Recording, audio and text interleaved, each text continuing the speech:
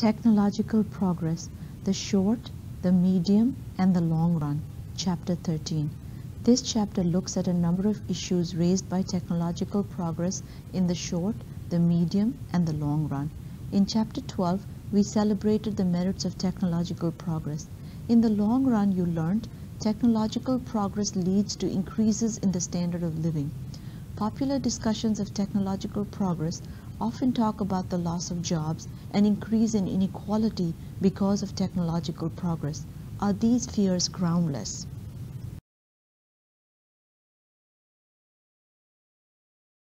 Chapter 13 Outline 13-1 Short-run response of output and unemployment to increases in productivity.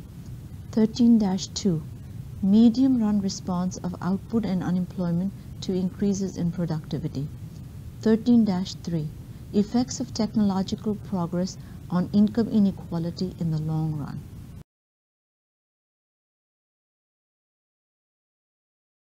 13-1 Productivity, output, and unemployment in the short run.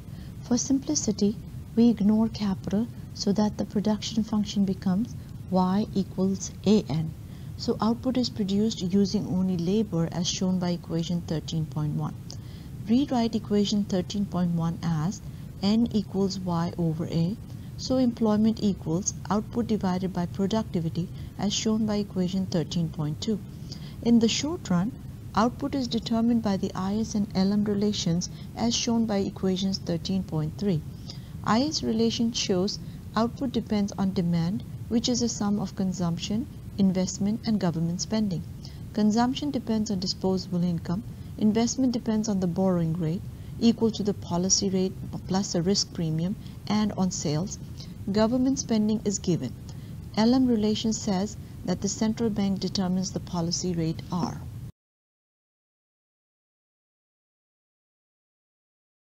13-1 Productivity, output, and unemployment in the short run. Figure 13-1 shows the demand for goods in the short run following an increase in productivity. An increase in productivity may increase or decrease the demand for goods. Thus, it may shift the IS curve to the left or to the right.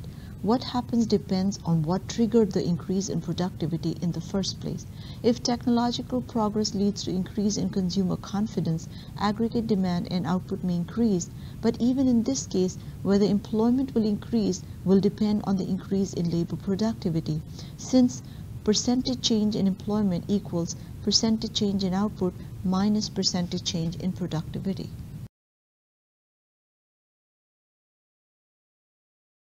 13-1 Productivity, output, and unemployment in the short run.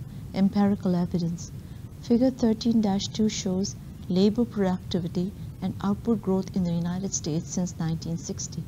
There is a strong positive relation between output growth and productivity growth, but the causality runs from output growth to productivity, not the other way around in the short run. Even when change in productivity is exogenous due to improvement in technology, its effect on employment in the short run is ambiguous.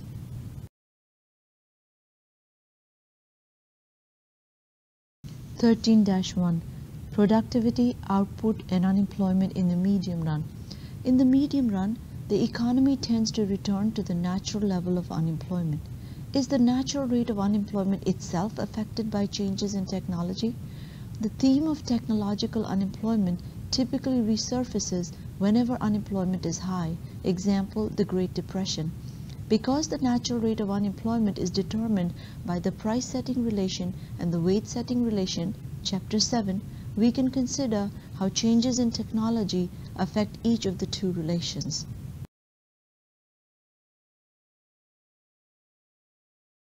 13-1 Productivity, output, and unemployment in the medium run.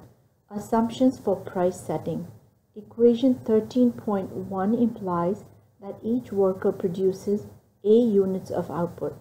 The nominal cost of producing 1 unit of output is 1 over A times W equals W over A, where W is the nominal wage. Firms set price with the markup M so that P equals 1 plus M times W over A. Assumption for weight setting. Equation 13.4 shows that W equals AE times PE times function of UZ, which is an extension of equation 7.1, so that wages reflect the increase in productivity.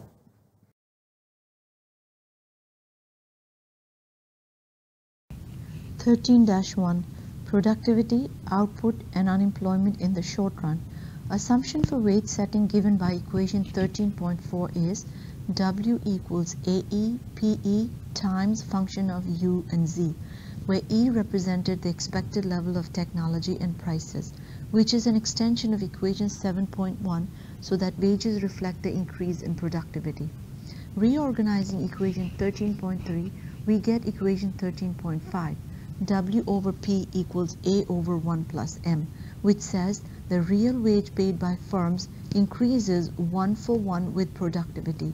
The real wage implied by price setting is independent of the unemployment rate.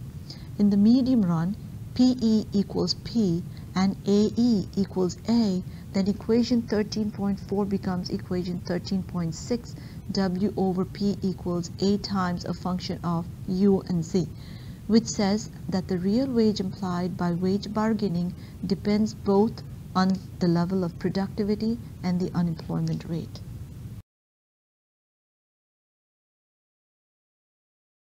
(13-2) Productivity and the natural rate of unemployment. Figure 13-3 shows the effects of an increase in productivity on the natural rate of unemployment. An increase in productivity shifts both the wage and the price setting curves by the same proportion and thus has no effect on the natural rate.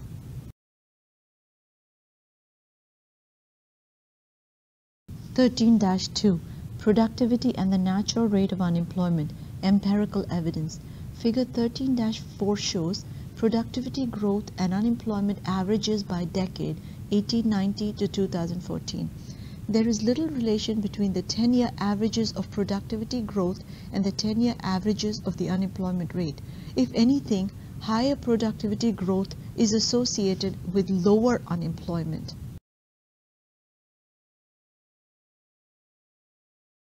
(13-2) Productivity and the natural rate of unemployment. Figure 13-5 shows the effects of a decrease in productivity growth on the unemployment rate when expectations of productivity growth adjust slowly. If it takes time for workers to adjust their expectations of productivity growth, a slowdown in productivity growth will lead to an increase in the natural rate for some time. Suppose productivity growth slows down. A increases more slowly than before. If expectations of productivity growth adjust slowly, then AE will increase for some time more than A does. In this case, wage setting relation will shift up more than the price setting relation. Equilibrium will move from B to B prime, and natural rate will rise. As workers eventually adjust their expectations, unemployment will fall back to its original level. Summary: there is no support in theory or in the data for the idea that faster productivity growth leads to higher unemployment.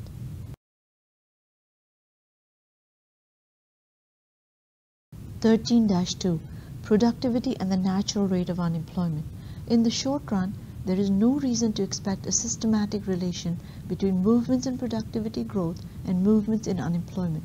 In the medium run, if there is a relation between productivity growth and unemployment, it appears to be an inverse relation. Fears of technological unemployment probably come from structural change, the change in the structure of the economy induced by technological progress. (13-3) Technological progress, churning, and inequality. Harvard economist Joseph Schumpeter emphasized in the 1930s that the process of growth is a process of creative destruction. New goods make old ones obsolete. Churning. New techniques of production require new skills, making some old skills less useful. Evidence of wage inequality. Workers with low, high levels of education have seen their relative wage fall, rise steadily over time. Focus. Job destruction, churning, and earnings losses. Two economists found that mass layoffs cause enormous relative earnings declines whether they occur in a recession or an expansion.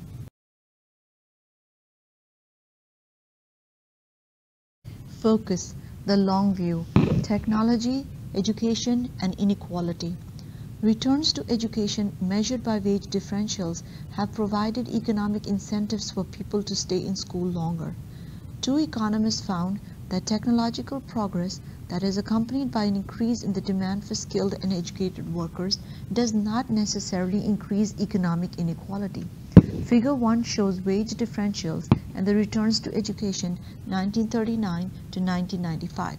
Up to 1950, wage differentials fell because increase in demand for skilled workers was more than offset by increase in supply. Wage differentials started to go up after the 1980s. Since the 1980s, relative supply has continued to increase, but not fast enough to match the continued increase in relative demand.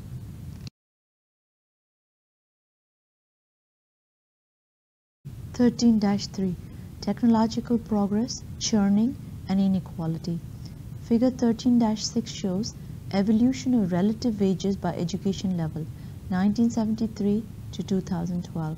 Since the early 1980s, the relative wages of workers with a low education level have fallen. The relative wages of workers with a high education level have risen.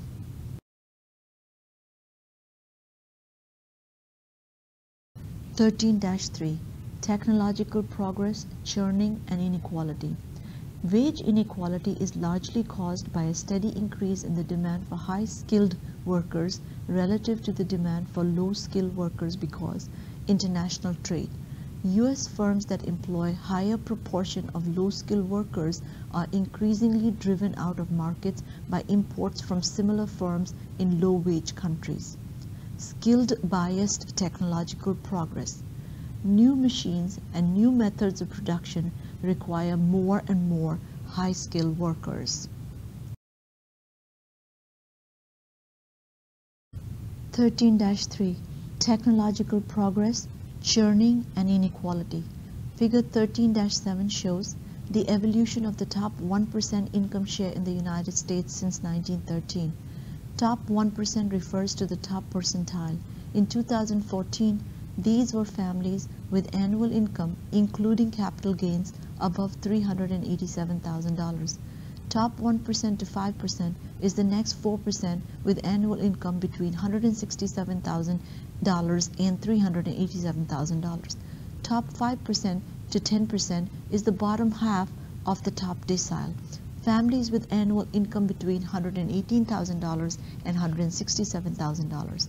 Income is defined as annual gross income reported on tax returns excluding all government transfers.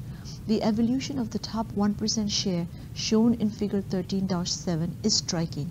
Although the share of total income going to households in the top 1% was around 10% in the late 1970s, it now stands at more than 20% today.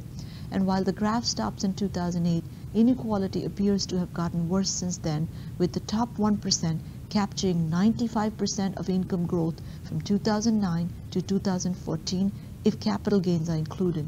Inequality in the United States measured this way is probably higher than in any other society at any time in the past, anywhere in the world, writes Thomas Piketty, whose book Capital in the 21st Century, when it was published in 2014, topped the list of best-selling books worldwide.